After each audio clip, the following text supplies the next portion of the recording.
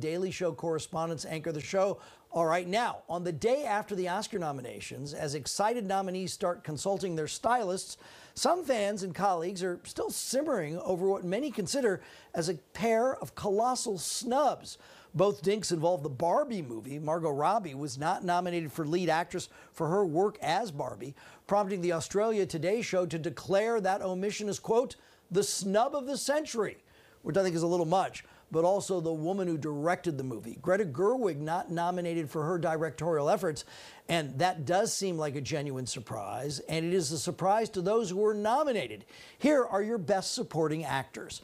Sterling K. Brown leading off the names, which include Ken, played by Ryan Gosling from Barbie.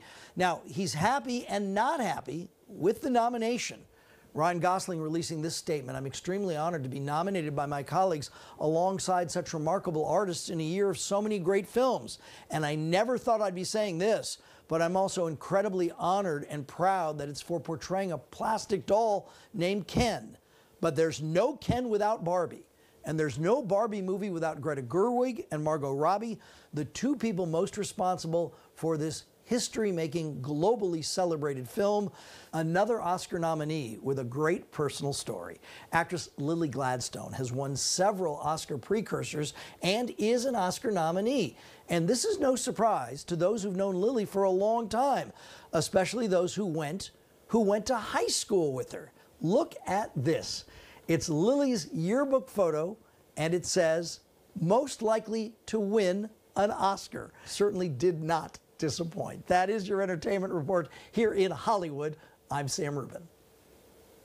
All right, Ruben, thanks for all that Hollywood updates. Lots going on all the time, right? I love being updated on entertainment news. Yeah, always something going on. Right there, right. Well, your time now is 5:57. Every time to head out the door is 6 a.m. You got a couple of minutes to do that, to get up, get ready, get out of bed. Sometimes it's hard when it's a little cooler outside to get out of bed because you just want to stay under the blanket and stay there. But I also want to give a shout out to Rosie Hernandez for watching us almost every morning. I think she watches.